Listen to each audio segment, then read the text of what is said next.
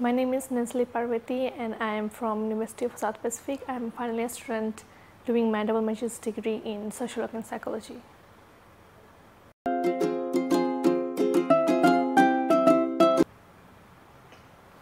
No, I have not visited France, but I went to a French territory which is Caledonia.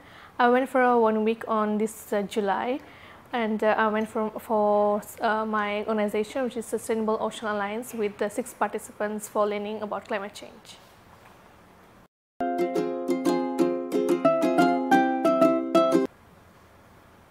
There were a variety of foods that I've tried. The most interesting food that I found very delicacy was the French toast with the French sandwich, a mixture of cheese and some vegetables.